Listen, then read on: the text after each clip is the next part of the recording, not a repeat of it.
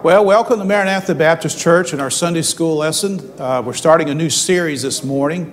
So hopefully you'll like this lesson, this series. I enjoy this series, looking forward to teaching this one.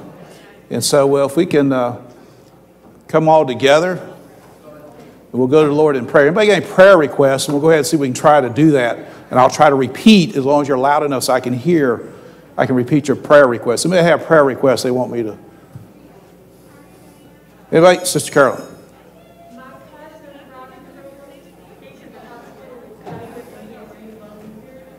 Your cousin, Robbie Pruitt, has COVID and pneumonia in the hospital. Okay, pray for her cousin, Robbie Pruitt.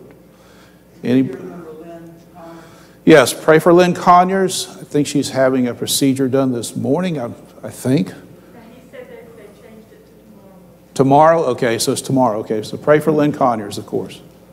Anybody else? Of course, pray for Preacher Coffee and his wife, Pat, to recover from COVID as well. Anybody else? Okay.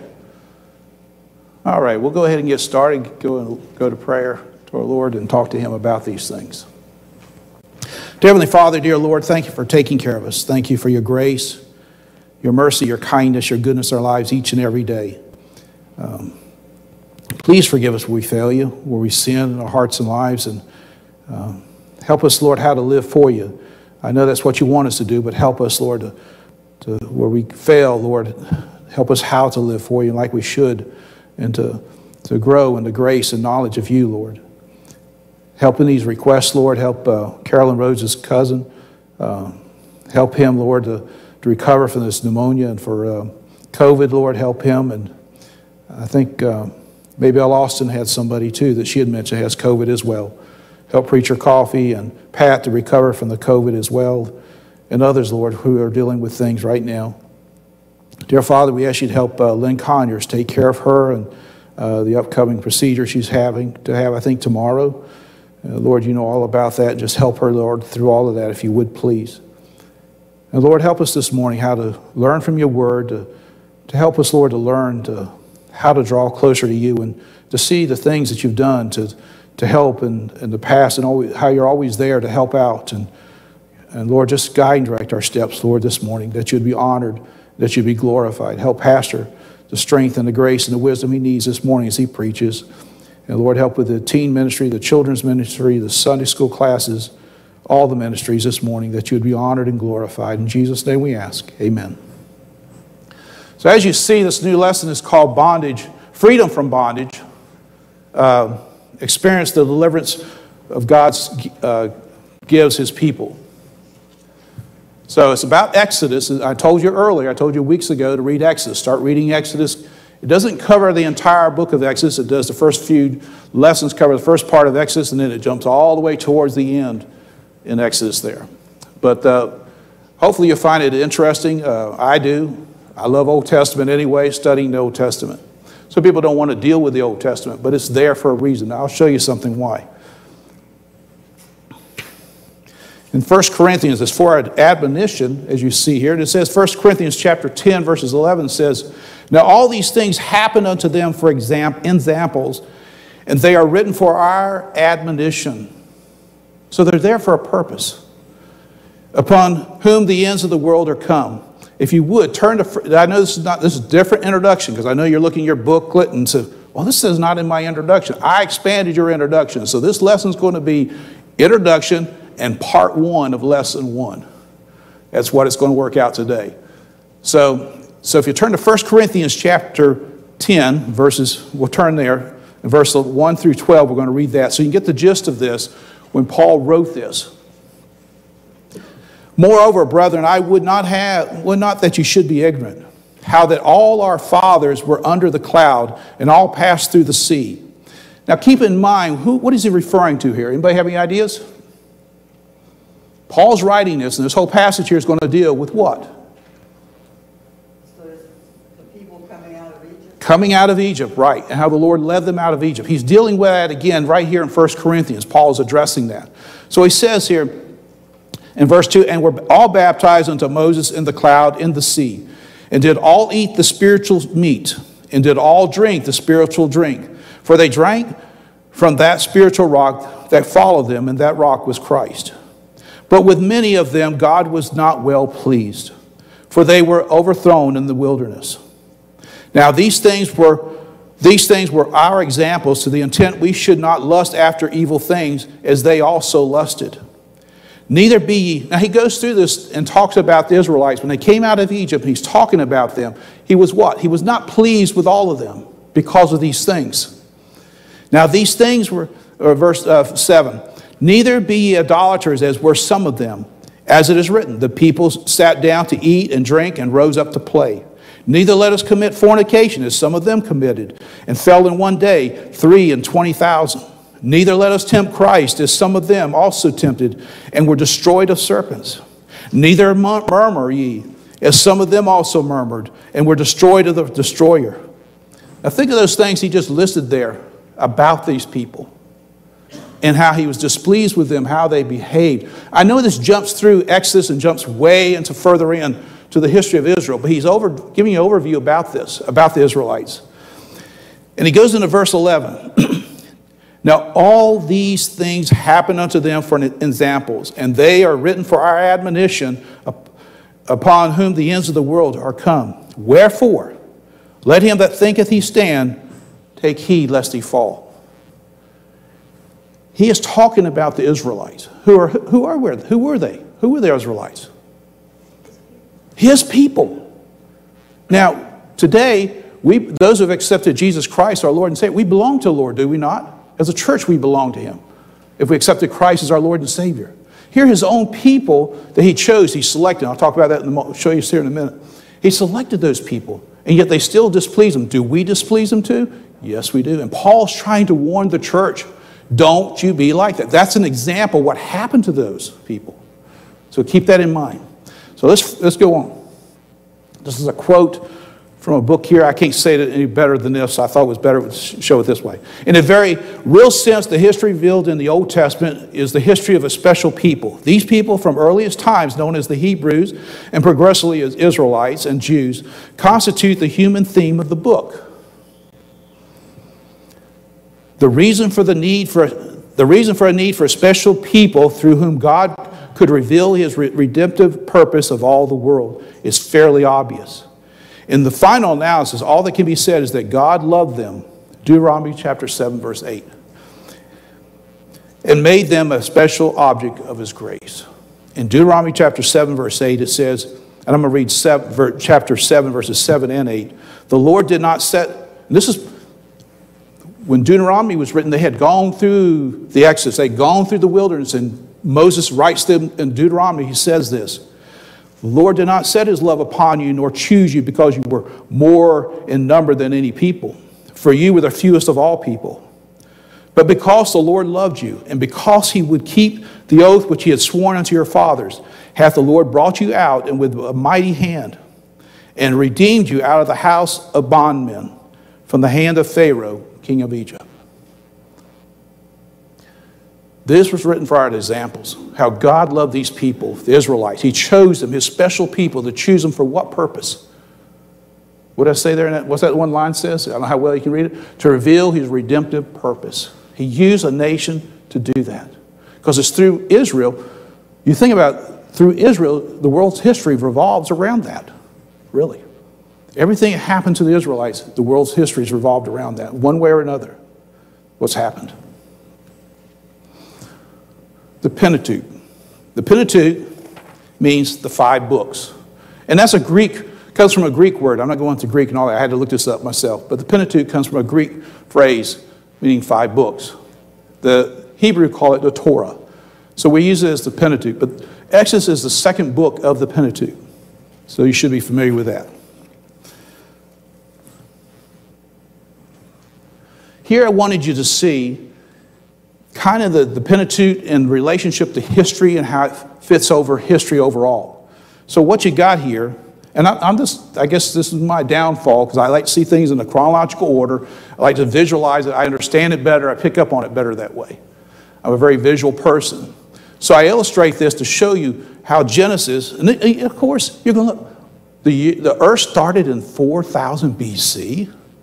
Well, I don't know if it started 4001, 4005, 4020, but somewhere in that range, it started back then. It's not millions and billions of years old. We know that because God created the world. God created everything.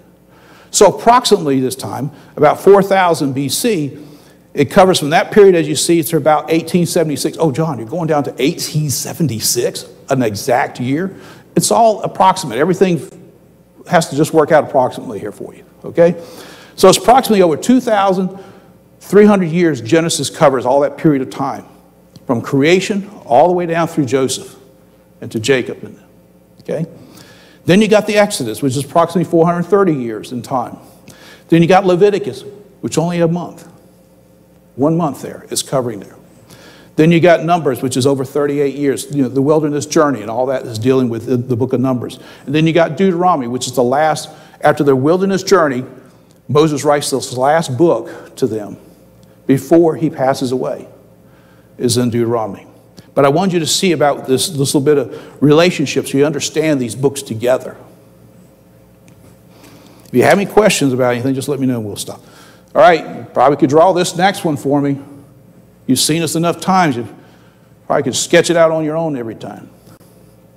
How well can you see it? I hope you can see it well. I was hoping this is as good as it gets, I guess. But as you see there, there's the, I'm going to point towards it up here, and I know it's just differently.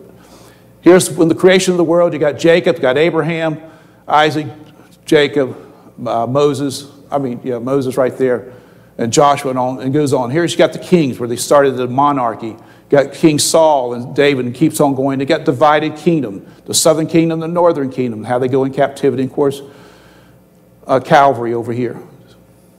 So here's Exodus, about 1446. Some say 1446, 1445. I mean, we don't know. We're just doing as close as we can.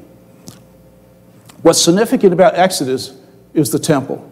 In 2 Kings 6 verses 1 through 38 talks about the establishing of the temple by Solomon and how many years it was after the Exodus, after they had left after he left Egypt, I'm sorry. It's significant there. So we're going to zoom in a little bit here. On this section here, I'm zooming into the next screen. So here's the next screen. The next screen is a little bit more busier, and you've seen this before. I know this is a history lesson for you, but I want you to see in relationship about this whole thing about the book of Exodus, how it fits all together here for you. Here, you'll see at the, I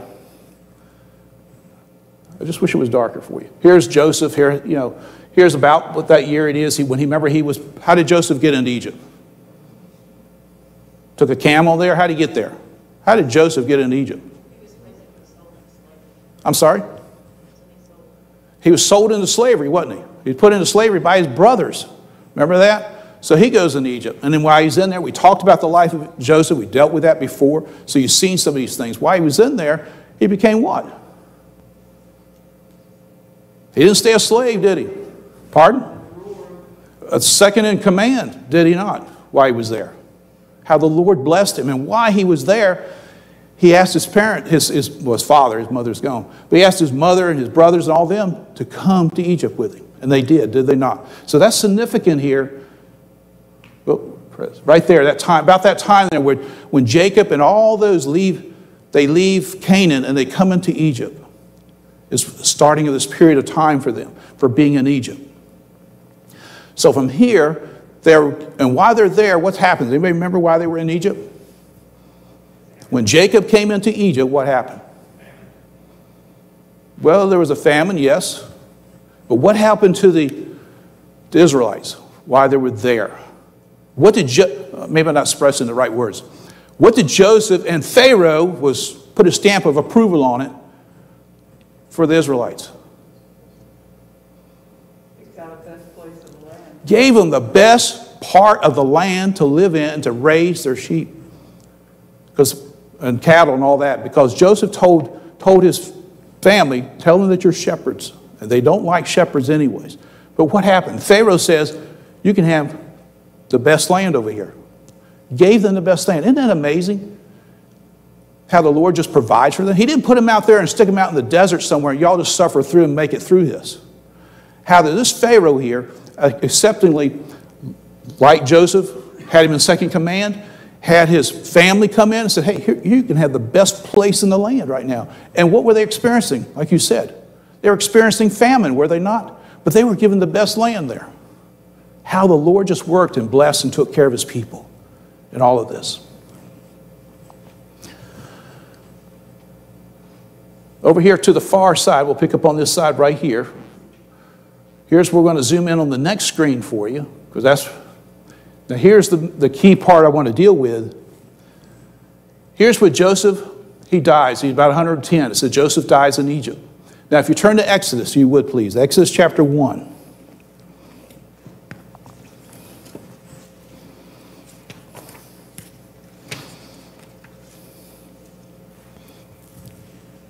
We'll be back and forth over this, but Exodus chapter 1. And it says, now these are the names of the children of Israel which came into Egypt. Every man and his household came with Jacob. Now remember, because Joseph's already there, now Jacob comes and all the others come with him.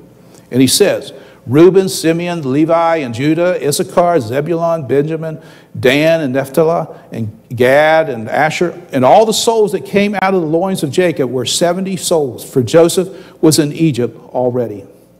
And Joseph died, and all his brethren, and that generation, and the children of Israel were fruitful, and increased abundantly, and multiplied, and waxed exceeding mighty, and the land was filled with them. The next verse comes in, where it says, now there arose up a new king over Egypt, which knew not Joseph. But I want you to see in relationship, and hopefully you can see this in timeline here, because that's how I visualize these things. The time of Joseph's death, about this time, is about 75 years later when a new king comes into place. Approximately 75 years, even after Joseph has died. And what did it say there? Joseph died, and who else died? Who else died in that time period? What did it say right there in Exodus? I know I ask questions. I know it's a Sunday morning and I ask questions. Yeah, but what else, who else died in there? All the brothers of that generation died. All of them died off in that time period. Reuben, Simeon, Zebulun, Dan, all them guys passed away. It says the whole generation passed away in that time span. So they're all gone. So now here's the descendants of all of them at this time. But in that approximately 75 years, they still lived in peace. But it says here in Exodus chapter, we'll pick up on this again. Let me stop right there. Here's my question to you. Why did the Lord bring them into Egypt and allow them to become slaves? Did not the Lord already know this? Of course he did. Pardon? Of course he did. He knew. That's right, he knew it. And he already said it was going to happen to them. The Lord already told Abraham this was going to happen. That they were going to go into a land that's not their own. And they were going to serve a people as well while they're there. So think about why is this taking place? I know it. Don't question God. I understand. I'm not questioning the Lord why he does things. I like to understand a little bit more sometimes. I probably won't, it's not going to have the complete answer here for you. But just want to share something to think about this. Because the Lord, he brought them into Egypt, did he not? He had them come into Egypt. I mean, worked it all out. There's a famine. They had to go somewhere, so they went into Egypt. That's where they went to. He knew all this. This is God's plan all the way along. Nothing caught God off guard with any of this that took place. This was his plan. So in our own lives, when things take place, if we're trusting the Lord, whatever, we may not know what the plan is, but when things take place, we just trust him when things take place, because he's in control. So here's some points I got from a book, and I added some other things to it as well. But one of them was to prepare Israel for their inheritance. When they were in Canaan, how many were in there? When they lived in Canaan in Jacob's time, how many about were there? You already heard about it. 70 souls, wasn't it? That's not very many to take over a territory, a land, a mass that was promised to them. And I'll show you the promise here in a minute, because we're going to talk here in Genesis chapter 15 about the promise that was given to them. So in that time period that they're in Egypt, for over 400 years, what's happening? They're multiplying. They're increasing. And what did it say there in verse 7? And the children of Israel were fruitful, increased abundantly, and multiplied, and waxed exceeding mighty, and the land was filled with them. They were growing. They were having children. They were growing. And the Lord was blessing them with children to multiply while they were there. So by the time you get to the point of the Exodus, there's probably approximately 2 million of them leaving Egypt versus 70 who entered. You got 2 million that are leaving now at this time. How the Lord blessed them in all this. Another point to think of. Here's the key one here for you. God promised to Abraham that his descendants would, and I'll give you the points here, but turn to Genesis if you want to see it. Genesis chapter 15, verse 13. Genesis chapter 15, verse 13.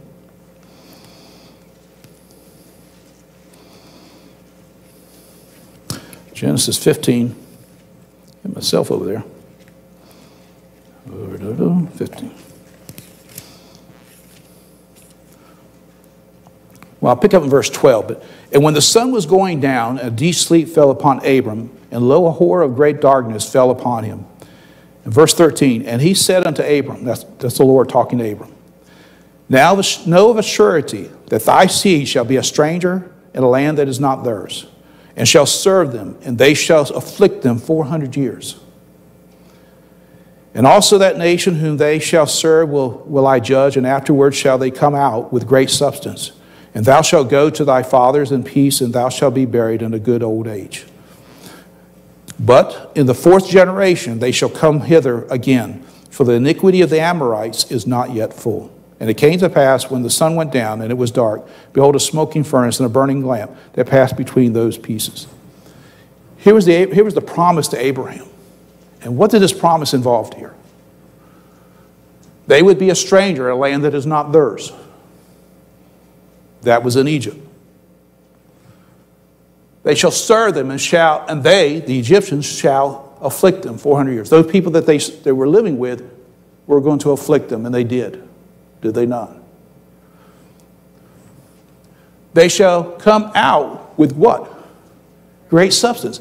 Now, doesn't it sound, they're going to be slaves, but when they leave, they're going to have all this stuff when they leave. All this substance. It doesn't, in our minds, we think, that's hard to understand sometimes. But the Lord said, this is going to happen. And this is what's going to happen, and how it's going to happen, and they're still going to get blessed, even though they became slaves. Isn't it amazing how God does things for us? He did this for Israelites. He did this for them. He said, they're just going to be slaves, and they're just going to have to get out of Egypt best they can.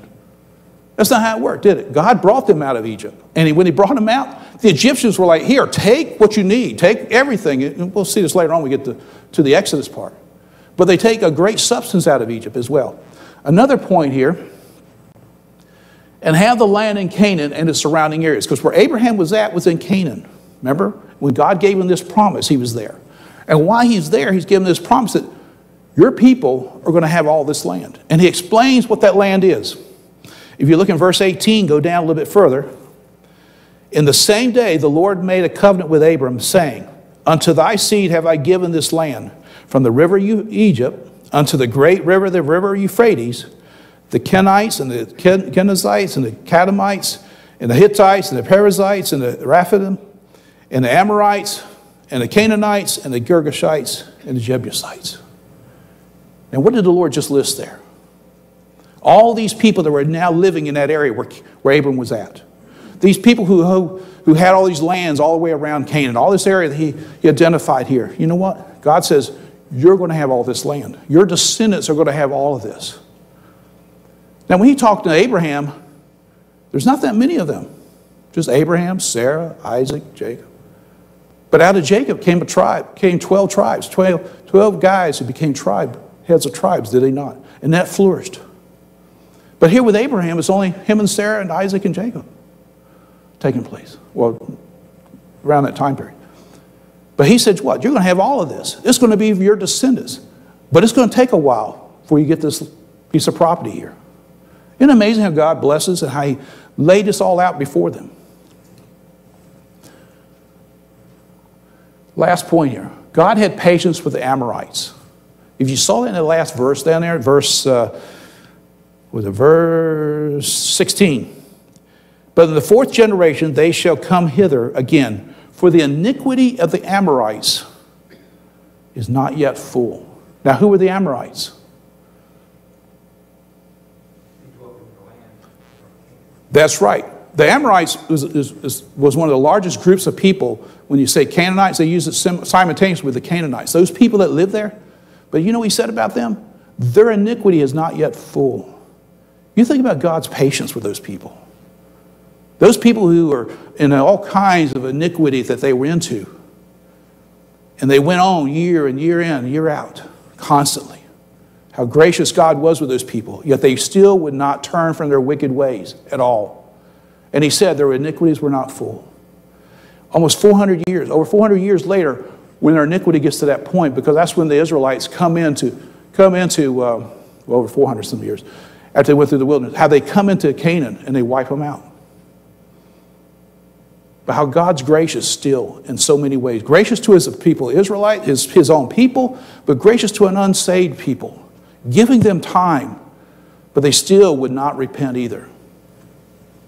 I just think that's amazing. I don't know if you do, but I think it's amazing how God's been very gracious. So, into the lesson. Lesson 1. That's your big introduction. Hopefully you got the big introduction, you got the big picture of what's going on. You'll see that one slide again here in a moment. We'll come back to that in a minute. The last slide I showed you there. So, delivered by the grace of God. That's what this lesson deals with. And I already said earlier, we're just going to do with the first part of this whole lesson. A hateful culture. There it is. It looks kind of dark, don't it? I mean, just when you look at it, it's dark, it's red, it's this hateful bunch of people, you know, the look to it. Unfamiliar. They were unfamiliar with Joseph. Here's the next passage here. In Exodus chapter 1, verse 8, it says, Now there rose up a new king over Egypt, which knew not Joseph. We already read that part there in Exodus. If you want to be back in Exodus again, we'll go back that way. It says, arose up a new king that knew not Joseph. Now, I showed you illustrated one, and we'll come back to it in a second. I showed you after Joseph had died, the generation died. There's probably about 75 years time span that goes on. That Pharaoh that was with Joseph, he'd already passed away. He's gone. There was other Pharaohs that came along. But at this time here, it says there came a new king that knew not Joseph, which is interesting. Because in Acts chapter, as you see it, Acts chapter 7, verse 17, if you want to turn there, I should turn there for you. Acts chapter 7.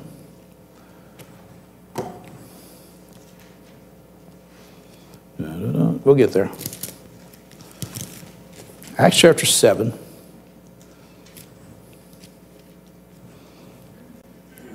This is when Stephen is talking, getting ready, before he gets stoned to death. It's when Stephen is giving us this long dissertation about Israel and the nation of Israel and the history of Israel and all the events that took place and about the coming of the Lord Jesus Christ.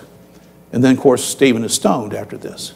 But during this, he presents to them and to the people that he's before, he says, look at verse 15. So Jacob went down into Egypt and died, and he and our fathers, and were carried over into Shechem and laid in the sepulchre. That's what Jacob was. And that Abraham bought for a sum of money of the sons of Emor, the father of Shechem. But when the time of the promise drew nigh, what was the promise? I know. But when the time of the promise drew nigh, Promise in the land. the promise that God gave Abraham over 400 some years earlier, when he said that promise is getting ready to draw nigh. But when the time of the promise drew nigh, which God had sworn to Abraham, the people grew and multiplied in Egypt, till another king arose, which knew not Joseph. Now, interesting about this word another. This is what I want to point out. I'm not smart about it. I had to find this out myself. Let me put my marker here. There are two Greek words for another. Anybody have any ideas what it might be? All you Greek scholars out there? I'll show you the two words. I'm not a Greek scholar. I had to find this out myself. There's one called, oh, where are you at? How you want to pronounce it, Alos. The G, if you're all familiar with that, with G243, y'all understand what that G means? Strong's Concordance is a big, huge book. It's like a dictionary.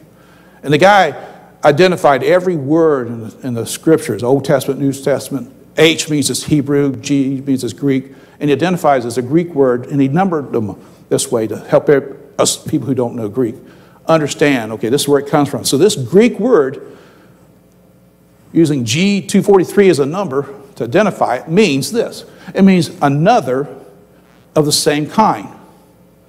But if you turn to John, that same another is used in John chapter 14, verse 16, and it says this, and I will pray the Father, and he shall give you another comforter, that he may abide with you forever.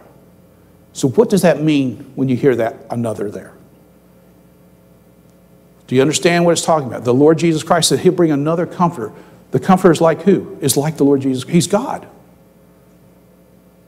He's God, okay? So this other another here that you're going to see, heteros, is G2087, means another of a different kind. And you're so familiar with this passage, you should be. Galatians chapter 1, verse 6 says, I marvel that you are so soon removed from him that called you into the grace of Christ unto another gospel. What does that mean? It's not, it's a totally different. It's not the gospel. Paul's pointing that out. It's not the gospel. It's totally something, it's foreign. Even though it's got the word gospel attached to it somehow, it's still foreign. It's not the true gospel. It's another. So this word that's used here, which one do you think is being used? The second one is being used in Acts. That one there. Till another king. Now, what kind of kings did they have? What were those rulers that were in Egypt? Pharaohs, weren't they not? They were all pharaohs, they're all descendants, and it works on the way down the list. Isaiah chapter 52, verse 4 says, for thus saith the Lord God, my people went down aforetime into Egypt to sojourn there, and the Assyrian oppressed them without cause. Now, I don't know if the Assyrian is talking about this ruler here, or it's talking about a different period, but I think it's interesting to see this, how he talks about how they went down to Egypt and they were persecuted as well. So I'm going to show you here, hopefully, these people here. Now, I may not pronounce it exactly right, but Hyksos. They were a nomadic people who conquered and ruled ancient Egypt. They were people that came in and took over. Now, some say, well, that's when Joseph came in. I don't think so. That's my standing. Because of the Egyptian word for this word comes from, the Hyksos, means rulers of foreign lands that come in. Now, Joseph was a ruler, was he not? And he came from a foreign land, but I don't think he was one of them. This is a different group of people. You saw my timeline, and hopefully you might have seen that or not. Back to the timeline, here's when the new king came around. The Hyksos rulers came in and took over. And when they came in, I believe they're the ones who took over, and they're the ones who put them into slavery at that time. Because if you go back to Exodus chapter 1 again, let's go back down to verse 8. And there arose up a new king over Egypt, which knew not Joseph. Now stop here for a second. Just think. Joseph died about here, and there was a Pharaoh here. There was another Pharaoh in here somewhere, somebody else. So there was other Pharaohs between this time period. You know, so 60-some years taking place in there, between here and there, before these people came in. Do you think there was other Pharaohs in between? Yeah, there's other Pharaohs in there. Now, they might have known Joseph, might have known something about him. I don't know, but there's little kids. I don't know. But here you got a group of people that come, and I believe these are the people that came in and put them into slavery here. And it says, because we notice what he says here, and he said unto his people, this new king says unto his people, behold, the people of the children of Israel are more and mightier than we. And it says, come on, let us deal wisely with them, lest they multiply, and it come to pass that when they falleth out any war, they join also unto our enemies and fight against us, and so get them out of the land. This is my mindset, this is the way I look at this. These people came in and ruled for approximately 146 years up there. And while they're ruling, they said these Hebrews are in here, and they may get stronger and mightier than us and our enemies. Their enemies were also the Egyptians. That they were foreign people who came in to rule the Egyptians. They're ruling these Egyptians. They're afraid that these Hebrews may rise up against them as well. That's my mindset. You may say, John, you're totally wrong off the base, but whatever. That's where I'm going with this whole thing. This is where the new king is. Because if you go back to Acts, like I just showed you, it was another person. Another type of person that came in. So they go into slavery. Now, let me ask you this. Did this catch them off guard, you think? There's over so many years. Joseph, remember when Abraham got the promise? Okay, that was many, many years before this. And then Joseph comes in land, and Jacob comes into the land, and they're there. They're descendants of this thing. And when Moses writes Genesis and Exodus, Leviticus, and Numbers, and Deuteronomy, he writes these things. He writes of the promise that was given to Abraham when Moses writes these things. I'm just thinking out loud. Let's get the wheels rolling a little bit. But you think they might have remembered this promise that God had given to Abraham? And what was his promise to Abraham? That they would be in the land. They would be servants. They'd be in that land, in a strange land. But after 400 years, they would be what? They'd be leaving. But I don't think it never seemed to occur to them. I don't think so. I don't know. But there's no indication they ever thought about that. That they were going to be leaving this land like this.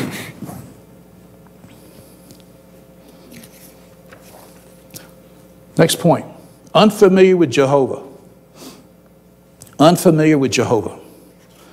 The passage in, now this kind of jumps a little bit in Exodus because it jumps to chapter 5 in Exodus. But it just kind of gives you the idea about these pharaohs, what their mindset is. And Pharaoh said, "Who is the Lord that I should obey his voice to let Israel go? I know not the Lord, neither will I let Israel go." Did it show up? No, it didn't show up. Religion in ancient Egypt was characterized by a complex polytheism. As wide and variety of local deities and nature gods were worshipped by the people. Many gods were associated with fertility and agriculture, and the protection of virtually every aspect of life is ascribed to some deity. And over here's a table kind of shows you some of their deities that they use for their ancient gods. And I have here a table. I didn't want to, but some of these gods, just for instance, you're probably familiar with them when you hear some of these names. See if he's up there. I can't see if it's too well enough. Like Horus, Horus, sky god. He's represented like a falcon. They have another one, Isis, goddess of life, healing, daughter of Gib, whatever, mother of Horus. All these different gods that they had. They had Cones, the moon god, Mat, justice, Mute, eye of the sun. All these multiple here gods that they have. Can you imagine that? That's a complex polytheism that they had going on here. These Egyptians, these people here. Who was living among these Egyptians? The Israelites were. Would they not be exposed as this idolatry as well? They would be exposed to this. They're living among these people. But they were also, I think they had their eyes still on, we're children of Abraham, Isaac, and Jacob. We're children of them. We're children of God. We're different. And they lived differently. And they were recognized differently in the land. Because while they're in the land, because even in, he points out in verse, where's it at? In verse 13, and the Egyptians made the children of Israel to serve with rigor. They understood that these were a different type of people. They were separate. They weren't part of us. Even though they lived in this land for over 400 years, they were not part of us in this land. Isaiah 52:4 says, "Thus saith the Lord God, my people went down aforetime to Egypt to sojourn there." Oh, I already read that verse to you. Forgot it. I read that verse. Unfair with people. They were unfair with people. And this is what I just touched on for you. Verse 13, verse 14 down there. And the Egyptians made the children of Israel to serve with rigor. And they made their lives bitter with hard bondage and mortar and brick and all manner of service in the field, all their service, wherein they made them serve, what was with rigor. So why did they do that to them? I know I missed over separate passages here.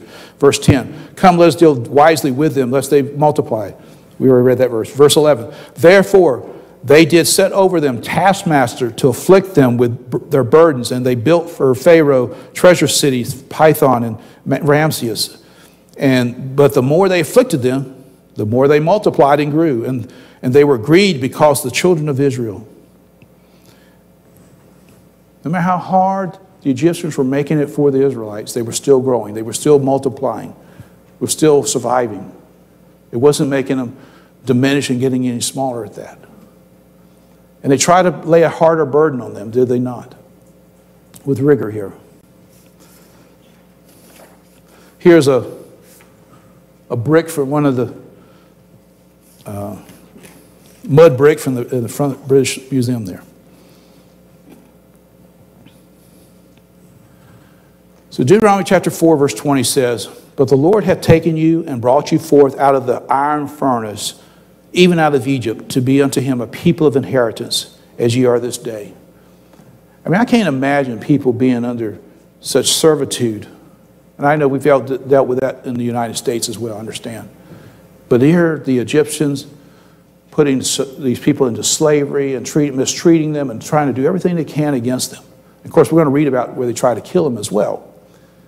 But all of this, but God says what? He brought them out of that. Don't you see, it would seem kind of hopeless, wouldn't it? It seemed kind of hopeless to the Israelites, because you'll see later on too when they cried to the Lord, and the Lord heard their voice when they cried to him, what they were dealing with. In Isaiah chapter 48 verse 10 it says, behold, I have refined thee, but not with silver, but I have chosen thee in the furnace of affliction. A passage that we're so familiar with, James chapter 1 verses 2 through 3 says, my brethren, count it all joy when you fall into divers temptations, knowing this, that the trying your faith worketh patience. We can run into situations, can we not, in our lives, and be afflicted different ways. We're not in servitude. We're not slaves. Hopefully that never happens, but we're not slaves. But whatever happens in our lives, we're still, James writes here, my brethren, count it all joy when you fall into divers temptations, knowing this, that the trying your faith worketh patience. How do we respond when we're tried in our lives? Here's my closing thoughts for this part of this lesson here for you to think about. The Hebrews were invited into Egypt, and they were what? They were given the best of the land. I pointed that out to you earlier. You think moving into this new property, new real estate, hey, this could be a great life here for us, your families and all that. Excuse me. It's getting hot. You think this is a great life. We can settle right here. It'd be great for us to live, raise our kids, and families just keep growing, And they had the best of the land. But it was only a temporary place for them through all of this.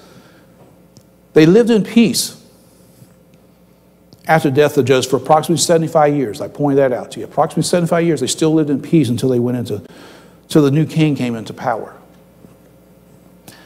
They were recognized as a group of people separate from the Egyptians, even after being in Egypt for all those years. And I think that's kind of significant. Even after being in an idolatrous people, can you imagine? Day in and day out. It's not like, well, okay, they believe that, but day in and day out, you're bombarded with this and their mindset of these Egyptians and their thoughts of their religion.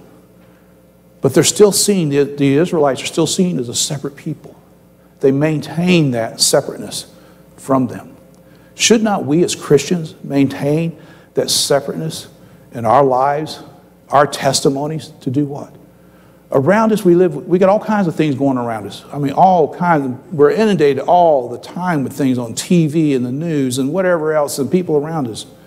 But how do we live as a testimony? Should we not shine as a testimony? as a witness to the Lord, to these people. Be a shining light.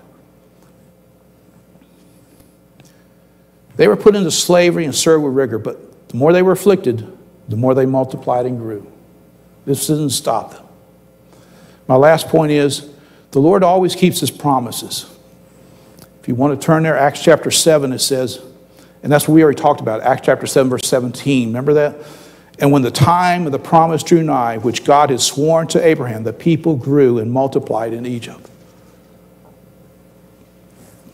In Acts chapter 13, verses 22 through 33, it says, and we declare unto you glad tidings, how that the promise which was made unto the fathers, God hath fulfilled the same unto us, their children, in that he has raised up Jesus again, as is written in the second Psalm. Thou art my son, this day have I begotten thee. And 2 Peter chapter 3, I'm going to turn there, 2 Peter chapter 3. And we'll be closing up here in a moment. 2 Peter.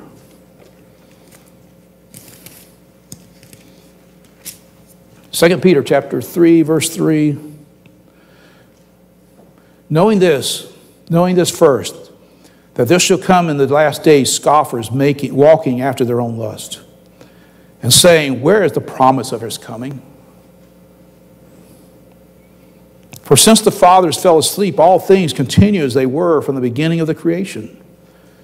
For this they willingly are ignorant that by the word of God the heavens were of old, and earth standing out of the water and in the water, whereby the world that they then was, being overflowed with water, perish. But the heavens and the earth, which are now by the same word, are kept in store, reserved unto fire against the day of judgment and perdition of ungodly men.